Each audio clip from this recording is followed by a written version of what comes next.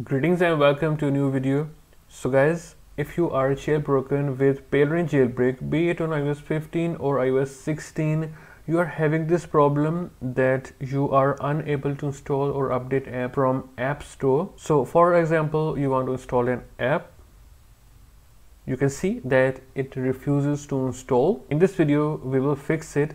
The method shown in this video is completely free. The first and the easiest method is to open substitute from here and then simply disable tweak injection from here.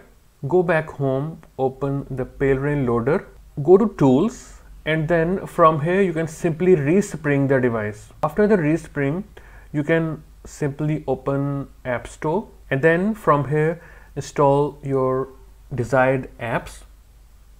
This time it will work. And you can see the installation was successful and you can see it is working just fine. When you have finished installing your desired apps, you can again open substitute and then enable tweak injection so that you can run your tweaks while jailbroken. Go back, open Palera1n loader, tools, and then again respring. And you can see your tweaks are working again. The second method is to install choicy. First of all, open Cilio, go to sources and you will have to add this source opa334.github.io. open it, go to all categories.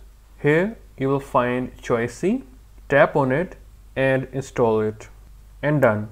Now go to settings and scroll all the way down and you will see choicy right here. Now go to applications, go to Appstore, and from here disable tweak injection only for Appstore. Go back and to make sure again go to Palera1n loader, tools, and then respring again from here. The second method is better because you will be able to run your tweaks and you will be able to install your apps or update them from Appstore. Now let's try installing another app and you can see it is now properly working and you can see it is properly installed and you can open it without problems while tweak injection is on. And inside choicy we have disabled tweaks for Appstore.